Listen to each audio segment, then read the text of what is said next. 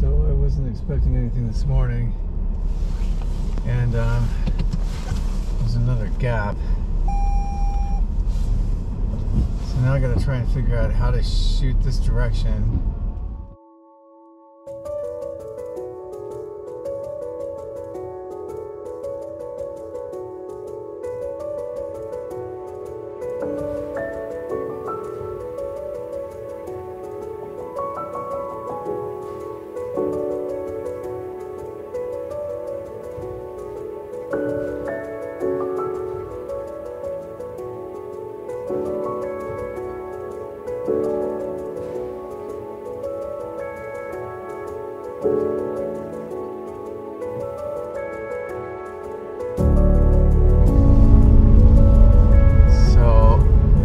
Still here, it looks like it melted a lot. It would be right here. Holy mother of wow.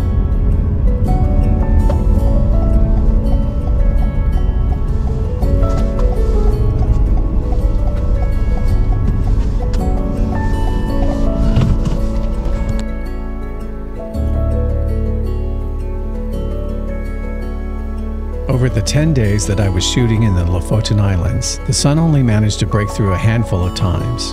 On mornings like the one on January the 20th, all of my apps called for 100% cloud cover and non-stop rain. But if you're going to get any shots of Lofoten in January, you need to learn to ignore the forecast and get up anyway. Part of the reason that the weather is so unpredictable on the Lofoten Islands is that it's located above the Arctic Circle. In addition to constant storms blowing in from all directions, winter photography can be especially challenging due to the short amount of time that the sun is above the horizon. I arrived just barely a week after the polar night had ended, so I usually only had 3 or 4 hours of daylight to work with while exploring the islands.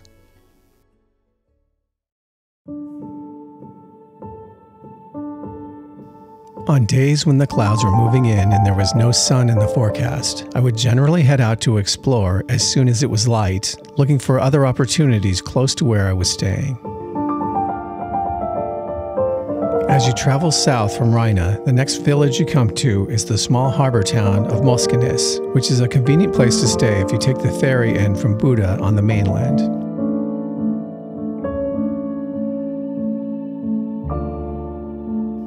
Right below Moskenes, the next town you come to is Sorvagen, where my wonderful Airbnb cabin was located.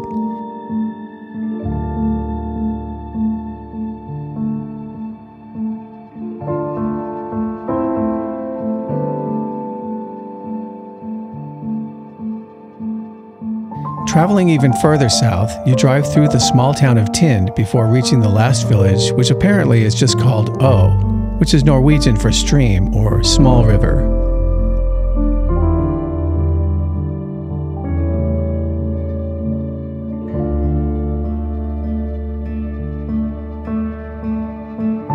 There was a large parking lot toward the end of the island, which is generally pretty empty during the winter. Judging from the signs, there are many opportunities to be found on this end of the island during the summer, including camping and hiking the trails that wind through the mountains at the very bottom of the Lofoten archipelago.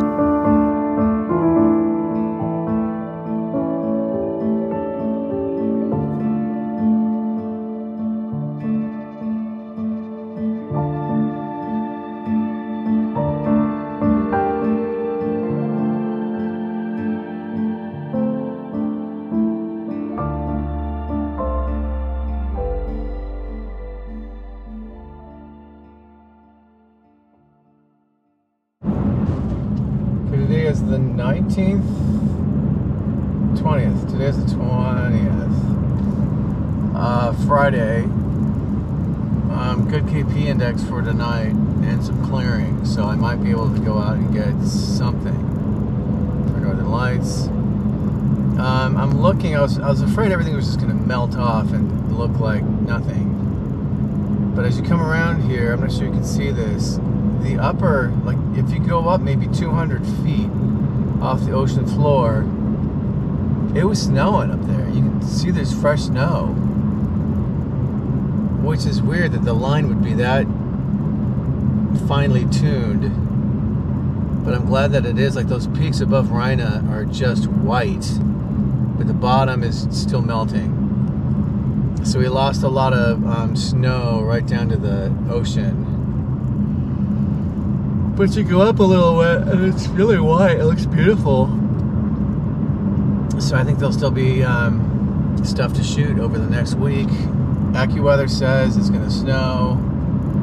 Everybody else says it's going to rain.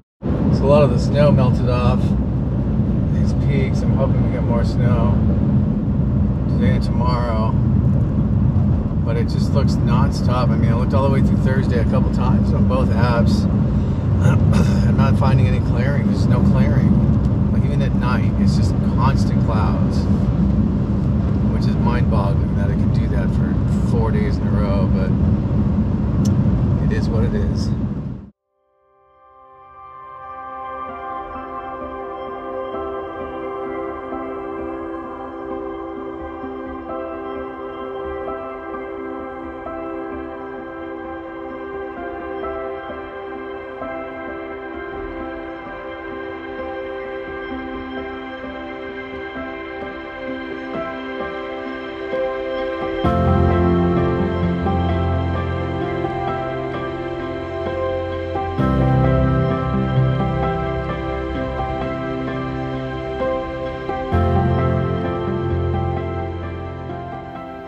In spite of the fact that the constant rain seemed to be washing away all of the snow that I came to Norway to shoot, I was really looking forward to heading north again, but this time to one of the most popular beaches in Lofoten for photographers.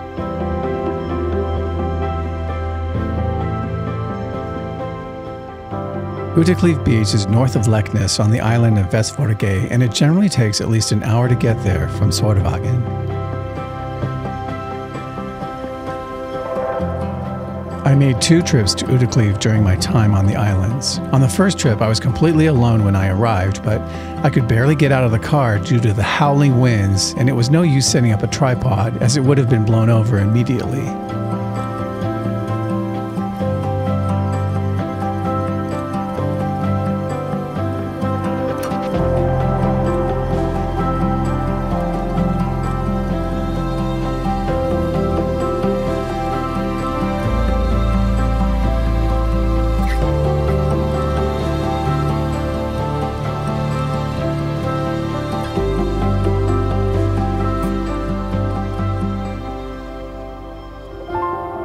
On my second trip, I definitely was not alone as several van loads of photographers arrived just after I had parked, and it was more of a challenge to set up shots without other photographers in the way.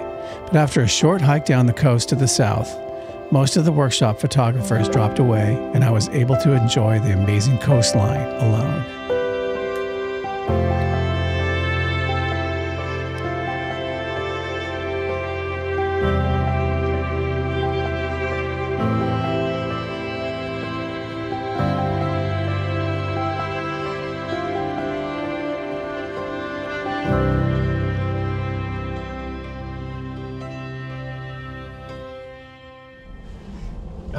So back to my apartment, dinner, and then it looks like my next opportunity, according to the models, is at 2 o'clock, 3 o'clock in the morning. So I'll probably get up like 2:30, and then drive first, move to Reine, out towards Fredvang, and just see if I can get anything.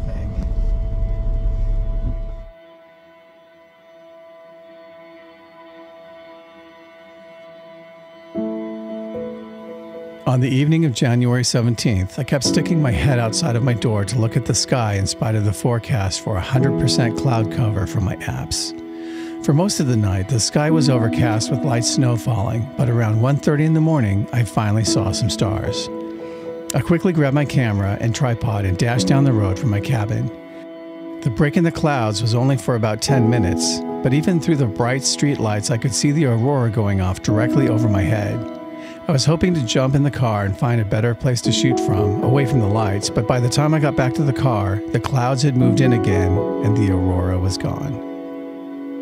On the evening of the 20th, I took off at 11:30 p.m. after seeing a break in the weather and set off immediately heading north.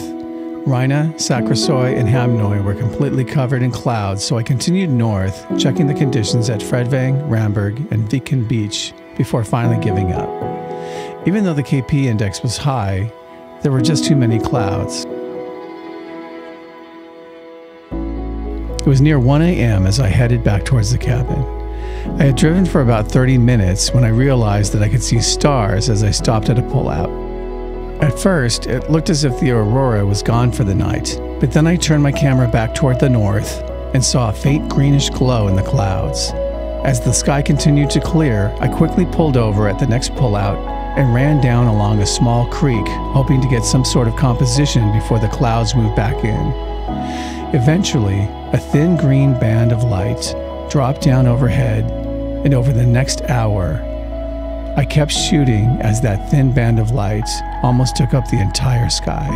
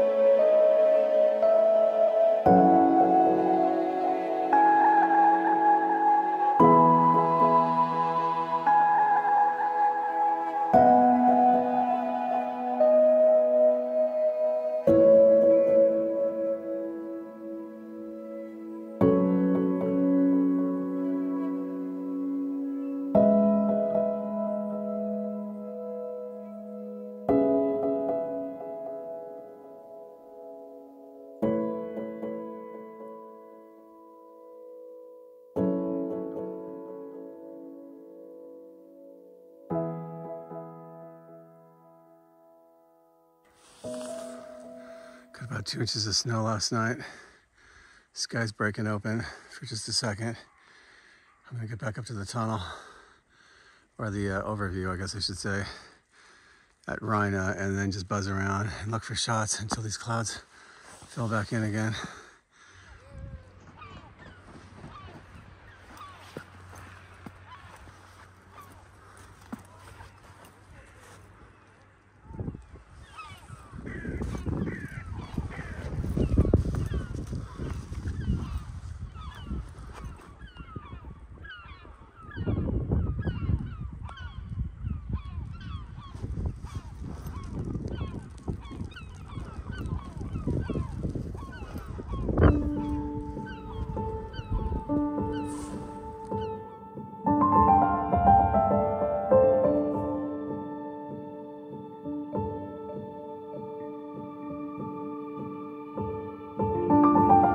On my last day on the islands, 2 amazing things happened. First, I woke up to find that it had snowed overnight and the roadways and mountains were once again covered in white. Secondly, the forecast was wrong again, and the sun finally broke through several times throughout the day.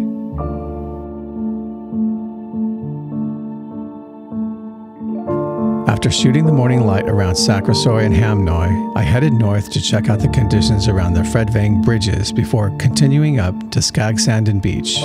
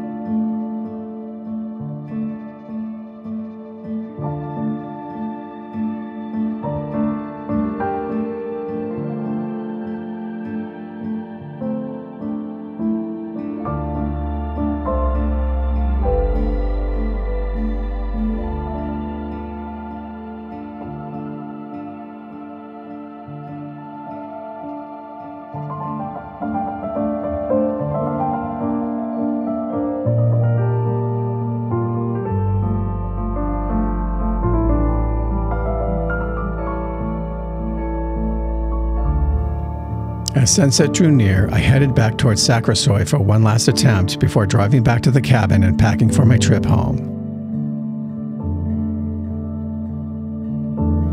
After saying goodbye to my wonderful Airbnb hosts, it was time for the long drive back to Leknes and 4 flights to LAX. Although I didn't quite get the conditions I was hoping for, I had an amazing time shooting above the Arctic Circle in Norway during the winter. I will definitely be back again, hopefully next winter, followed by a trip in the summer. Before ending this episode, here is a look at a few of the shots that I took during the second half of my trip to the Lofoten Islands.